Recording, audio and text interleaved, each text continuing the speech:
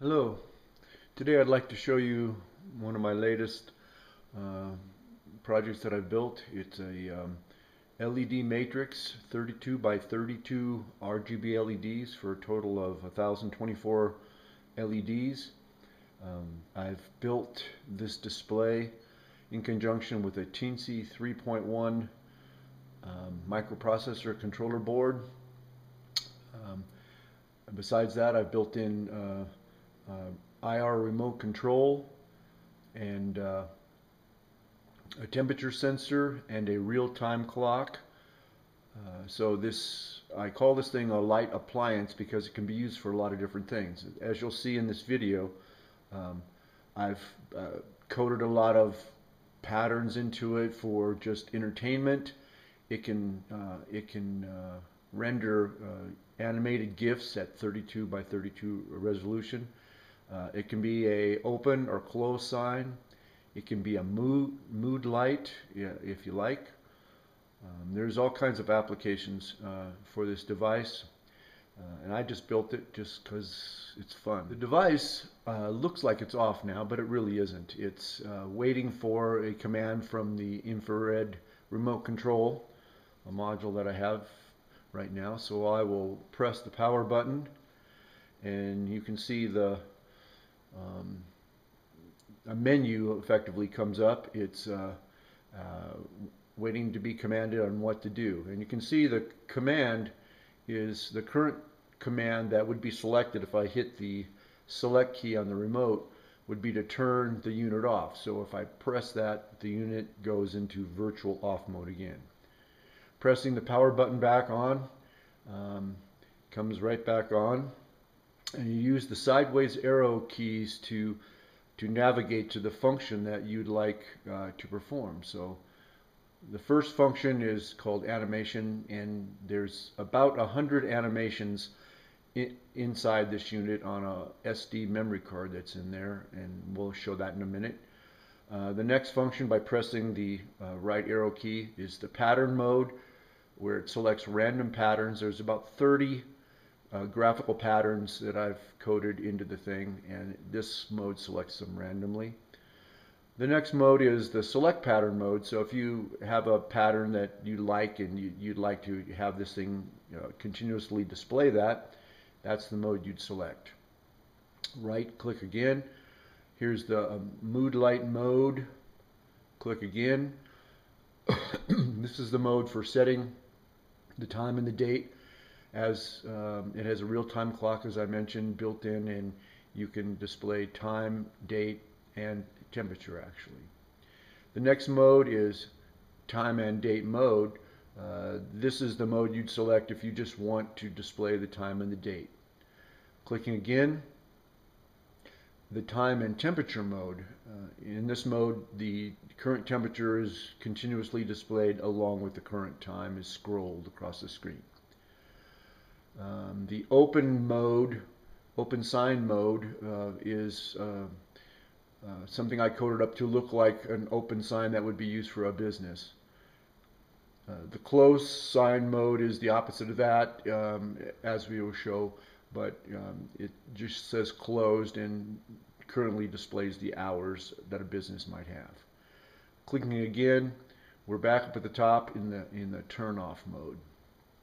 Okay, so first off, let's go to the some of the easier modes to explain. Let's go to the time and date mode. In this mode, from that other menu, I just hit the select button in the middle, and you go into this mode, and you get a continuous display of time and date from the real-time clock. It updates itself every second, or every minute, I should say. And we'll do this until you hit the power button again to move back to the select mode. If we go over one more to the time and temperature mode and select it, now you see the current temperature along with a scrolling time and date. So this might be useful just in a room somewhere or a business somewhere, just to remind people of the temperature and the time and the date. Pressing the power button again, I move back up. The open sign mode is just really a placeholder. Any kind of open sign could be implemented in software. Right now, here's just a simple one. It just continually does this, drawing open at the top and then please come in at the bottom. Not very impressive, but it could be really enhanced. The close sign mode is approximately the same thing. It shows closed, of course, and then I put it in a scrolling string at the bottom with the numbers of a the time that the business is open. So this could be in a window and could let people know that your business is closed. Going back up, before we go into animation, let's go into the pattern mode. In the pattern mode, like I said, there's all kinds of highly colorful coded patterns in the software inside the LED matrix. They display for about 30 seconds apiece, and they are just randomly picked from the list of patterns that are available. Most of them, like I said, are very, very colorful and just kind of fun to watch.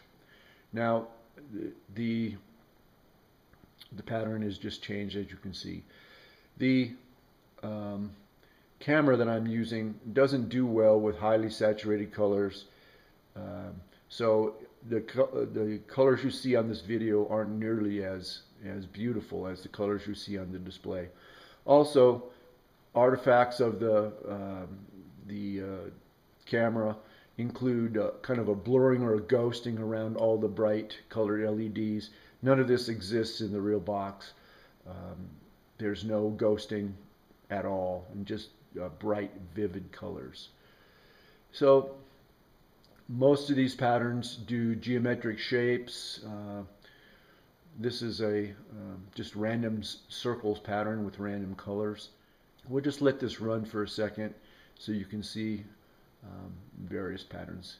These are plasma patterns of various types, and I'm afraid some of this will look washed out, but there's like 6 different plasma patterns coded in the software, and each pattern can be displayed with a random selection of palettes. So it's really hard to get the same pattern to repeat twice. What you see generally changes all the time. Even though it's all coded into the software, a lot of randomness goes into making the patterns unique every time it displays.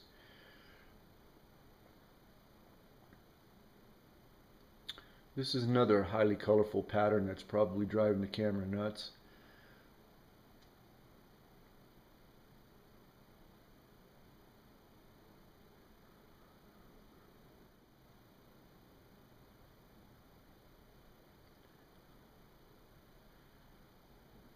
Here's another highly colorful pattern.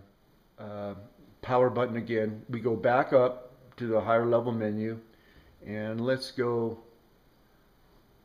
over one, and you can see this is the select pattern mode. So if I select this, you'll see the name of the pattern being displayed across the bottom, and as I hit the right or left arrow, each pattern is named, and you can see, and if you were to hit the select button, you would select the named pattern of the name that's being displayed right now. T-square is a fractal because of various depths. The fractal is rendered at various depths, so it kind of looks like a T-square in this one. Going back up to the menu, we'll move on.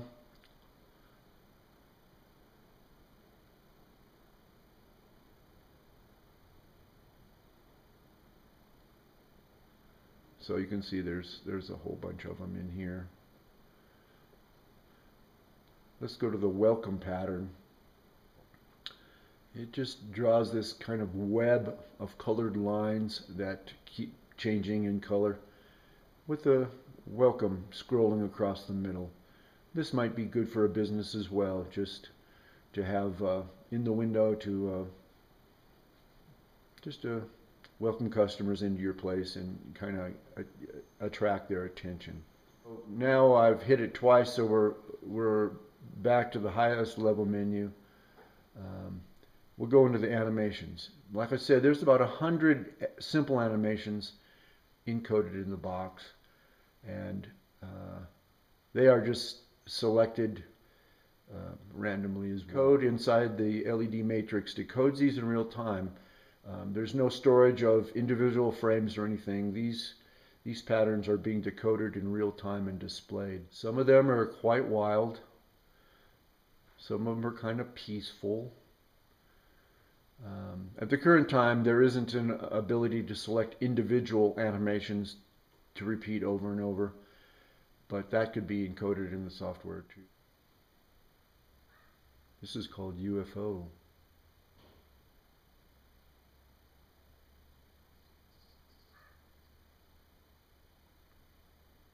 As you can see, this could be quite a attention getter and conversation piece if you had something like this in your house or your business. I plan on writing up plans on how to build this, though I haven't done that yet. Since I just finished it, I thought first off we'll do a video to see if there's any interest, and if there is, I will make the code and hardware description available, schematics and whatnot, so people could build it on their own.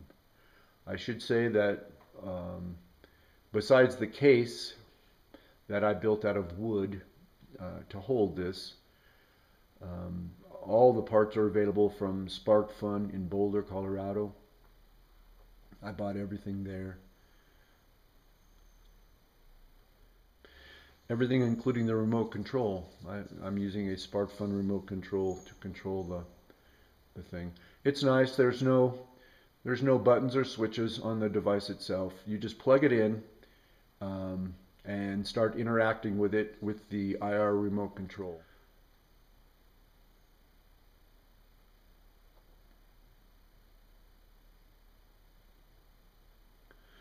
The Teensy 3.1 processor is an ARM processor. It's running at 96 megahertz. It has lots of flash for program storage and lots of RAM, 64K of RAM for variable storage. Due to the driver that I'm using in this box, written by Lewis at Embedded Creations, all the manipulation of the display is done in the background via DMA, and so the processor pretty much is available. All the foreground processing power is available to actually run the patterns. Lewis did an excellent job with the driver, and I probably wouldn't have this product or this project done right now if it wasn't for him, because writing the driver must have been a large undertaking. So anyway, there's my pirate.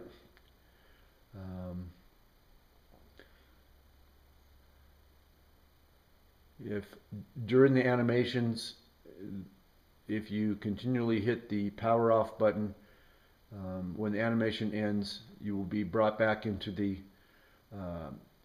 select mode. And if we go into the turn off mode and I hit the select button, the device goes off.